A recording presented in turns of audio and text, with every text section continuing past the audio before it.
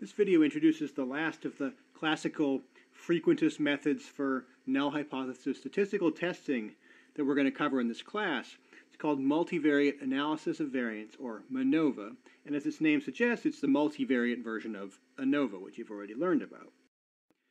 There are a lot of conceptual similarities between MANOVA and the univariate ANOVA, so let's quickly recap what ANOVA does. So remember that ANOVA assesses the differences between the groups by comparing the between groups mean square, right? It's a difference, it's basically the sample mean relative to the overall grand mean of all samples. And it compares that to the within groups mean square, which is the scatter of data within each group. So basically each observation subtracted from the sample mean, sum of squares, and so forth. And so the test statistic is the ratio of those two values.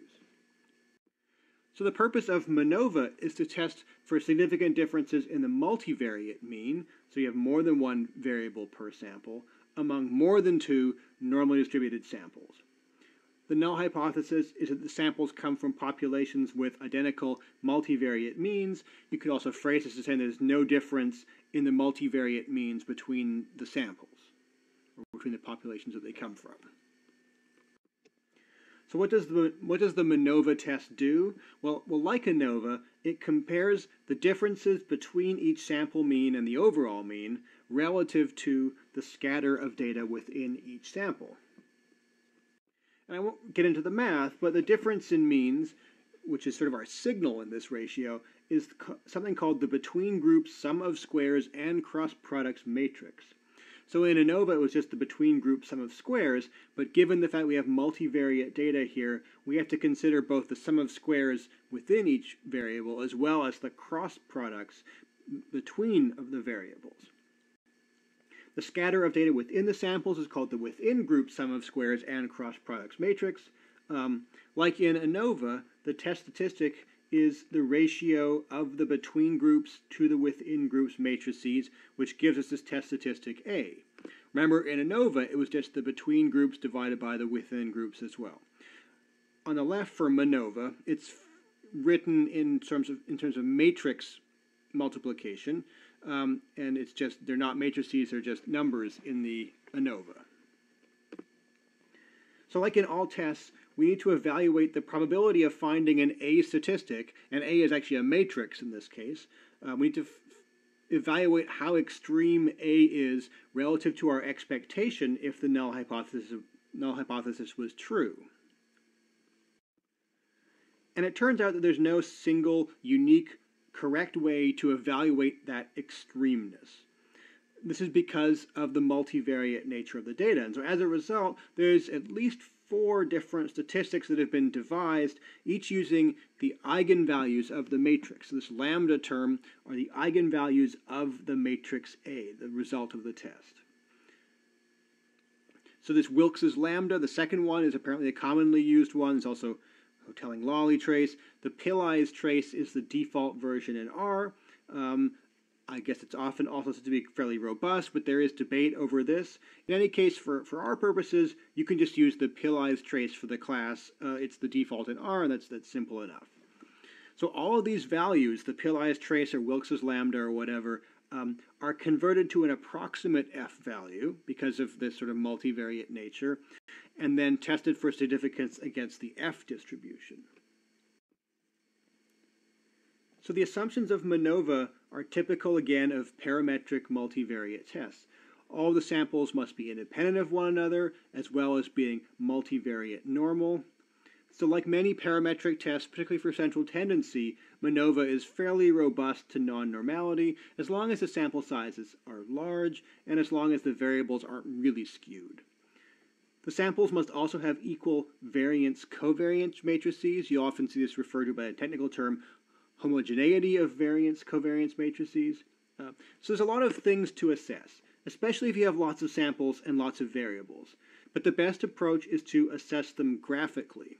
Hypothesis testing for these assumptions, you can test for multivariate normality, you can test for equality of variance, you can test for the variance-covariance matrix equality with proper tests, but they're too strict for evaluating the assumptions. And yes, this will take a while to assess all these assumptions because you need to look at each variable within each sample as well as the covariances. So we're making a lot of graphs, a lot of histograms. It gets quite complicated when you have this data, which is itself a fairly complicated setup. So when reporting the results, you should give the means of all the variables in all the samples, and this will likely be a table because it's fairly complicated. If you only have two variables, you could make a scatter plot with the samples color-coded or using different symbols, perhaps. But if you have more than two, it's very difficult to graphically show these. You should give the test name, of course, report that you did MANOVA, the value of the statistic. Make sure you list whether you use Pillai's trace or Wilks's lambda or whatever. Give the approximate F value and its 2 degrees of freedom, and the p-value for the test. So like at the bottom, it would be an example of how you might report these test statistics. So the MANOVA function in R is deceptively simple. But remember, there's a lot of assumptions and a lot of complexities with sample design. Things like unequal sample sizes, things like covariances between the variables can both be issues. We're just going to gloss over all of that because I'm not focusing specifically on the data that you might have. But if you're using this for sort of real work, you probably want to be careful and really assess whether what you have set up in terms of your sampling is good for MANOVA. So the MANOVA function, called MANOVA, has the same syntax as the ANOVA function AOV, which you've already used, or linear models. You use this formula input with the numeric data as a function of the category column in a particular data frame generally. The difference here is that the numeric data must be a matrix because we have multivariate data. You'll have multiple columns in a matrix for each of your variables, as opposed to ANOVA, where you just have a single vector for your data.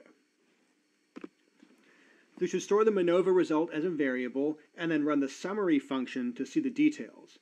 The output is quite brief. This is basically all you get for the output, but it gives you all the details that you need. I'll point out that there are two sets of degrees of freedom. On the left, there's the DF column, 3 and 978 in this case. But actually the one that you want for your approximate F is the box with the numerator and denominator DFs 9 and 2934 in this example here. So those are the ones that go with the approximate F that you're reporting. The summary function is where you can choose the test statistic if you didn't want to use the Pillai trace. That's, you can see it's the default here. But you can select Wilks's, Lambda, or Hotelling-Lawley, or other ones.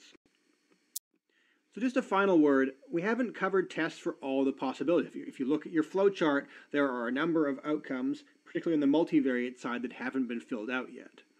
And this is partly because a lot of these goals are pretty esoteric and not really that widely used. I mean, there aren't very many situations where you want to test for differences in dispersion for multivariate non-normal data, for example. There are multivariate tests for dispersion, as well as non-parametric equivalents for Hotelling t-squared and MANOVA, but there's often a number of different possibilities because there's no real unique solution for multivariate extremeness. I will mention this thing called per-MANOVA or permutational MANOVA as a possibility if you have non-normal data and want to do MANOVA. It does seem to be fairly widespread, at least in the biological literature. But we're not going to cover tests for all these specific situations because you're not likely to encounter them. They're a bit more sophisticated than we really need for 99% of our data analysis. So you can look into them later on if you need to for your particular work. I also point out that we are going to cover an approach called resampling methods, which includes like randomization and bootstrapping. These will be covered in the next week. And these are sort of the ultimate in non-parametric distribution-free statistics. You can use resampling methods for all these bizarre problems you might have about multivariate tested dispersion. And you can use resampling methods for all sorts of other situations that might be challenging for traditional statistics. And so that's where we're going next, and then we'll move on to sort of more data analysis things in the last few weeks of the class.